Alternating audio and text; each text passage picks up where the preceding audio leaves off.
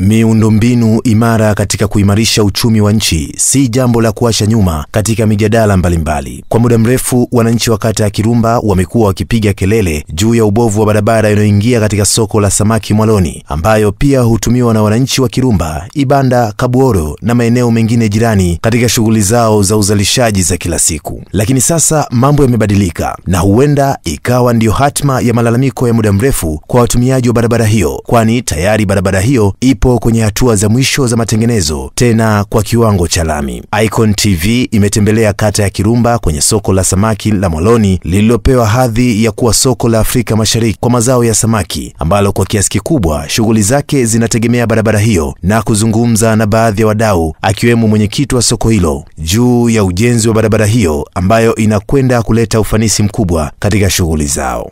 Wakati barabara haijajengwa, kwa ujumla tulipata shida. Shida tuliyoipata ni yale magari yaliyokuwa yanabeba mizigo kutoka na kuingia sokoni.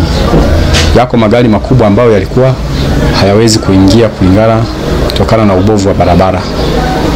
Lakini kwa kujengwa barabara hii, kwa hiyo magari yote yataweza kuingia na kutoka bila usumbufu wowote.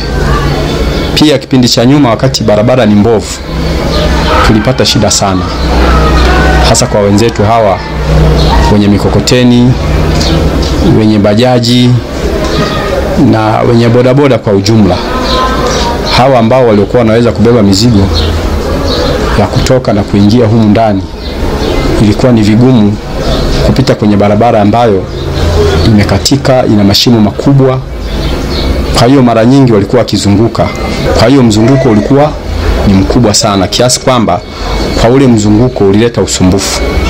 Kwanza ulileta usumbufu kwa wadau, kwa sababu hata nauli ya kutoa mizigo kwenye bandari ya Bijiri, bandari ya Nyehunge, bandari ya Juliana, bandari ya Mkombozi, lazima ukutane na barabara iliyoharibika.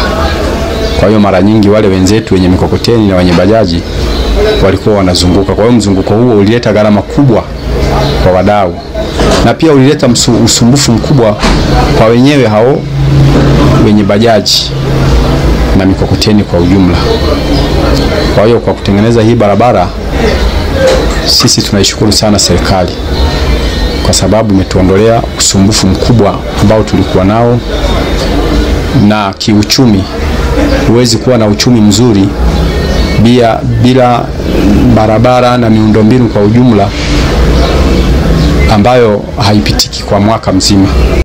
Ubovu wa barabara hii ulikuwa na athari kubwa sana kiuchumi, kwani wafanyabiashara walipata changamoto mbalimbali kuingiza na kutoa mizigo yao sokoni. Nao madereva wa magari makubwa yanayobeba mizigo kutoka sokoni humo wanaeleza namna ambavyo walikuwa wakipata tabu, hata mara kadhaa kukutwa na changamoto ya kukata spring za magari, kumaliza vipuli na vifaa vingine, hali iliyopelekea kuwapa hasara wamiliki wa magari hayo.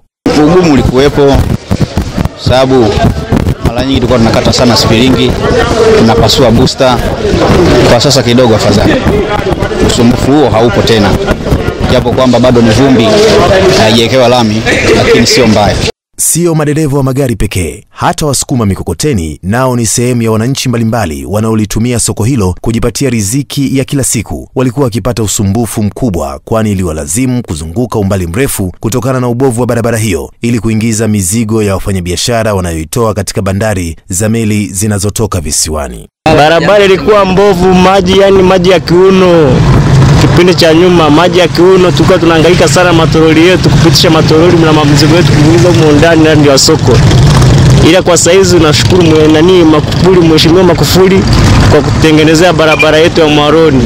Kwa tunahangaika tu, tunabeba begani, tunazunguka huko sokoni Kirumba huko mpaka tunakuja kuingia huko ndani ya soko. Kuanzia sasa wakazi wa kata ya Kirumba na wafanyabiashara wa soko hilo la Mwaloni watanufaika na ujenzi wa barabara hiyo ambayo inategemea kukamilika kwa kiwango cha lami hivi karibuni. Hapa tukununua mzigo kule visiwani, tunashusha kwenye Nyehunge. Vibarua kuleta huku ndio ilikuwa wanazunguka sokoni Kirumba mpaka hapa kufikisha hapa. Kwa bei ilikuwa imepanda mpaka 700 kuzunguka. Hapa kwa sasa hivi ni 500 ile. Sasa hivi kidogo imekuwa nafuu sana. Kuliko kuzunguka kule kwanza ni usumbufu. Mtu anachelewa. Mzigo unafika kwa salama, lakini ukikutana na mvua ndio shida, pako upeleke turubai. Sasa hivi ni vizuri, nafika hapo nakatiza hapo taratibu, kama mvua ikiokuta njiani unajikinga pale sheli. Hakika pongezi za dhati zimwendee mkurugenzi wa manispaa ya Ilemela ndugu John Wanga kwa kushirikiana na baraza la madiwani pamoja na mbunge wa jimbo la Ilemela ambaye pia ni naibu waziri wa ardhi, nyumba na maendeleo ya makazi, Mheshimiwa Angelina Mabula. Kwa habari zenye uchambuzi wa kina, hakikisha unatembelea YouTube channel yetu kwa jina moja tu la Icon TV, kisha subscribe ili uwe wa kwanza kupata taarifa kila tunapokuwekea story mpya.